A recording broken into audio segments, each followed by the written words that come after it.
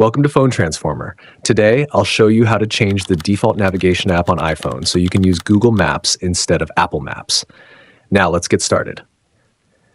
First, open the Settings app on your iPhone. This is where you control all your device's preferences and apps. Next, scroll down and tap on Apps. This section lets you manage the apps installed on your phone. Then tap on Default Apps. Here, you can set which apps you want to use by default for things like browsing and email. Now select Browser app and choose Chrome from the list.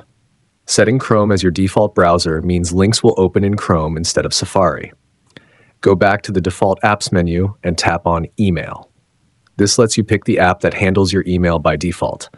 Select Gmail as your default email app. This will make Gmail the primary app for your emails. Open the Gmail app on your iPhone. You'll adjust a setting inside the app next. Tap the menu icon in the top left corner. This opens Gmail's navigation options. Scroll down and select Settings. This is where you manage Gmail's preferences. Scroll down again and tap Default Apps. This lets you pick apps that Gmail will use by default. Finally, select Google Maps as the default navigation app.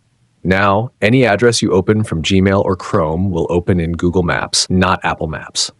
Thanks for watching. Don't forget to subscribe to Phone Transformer for more helpful tips and tricks.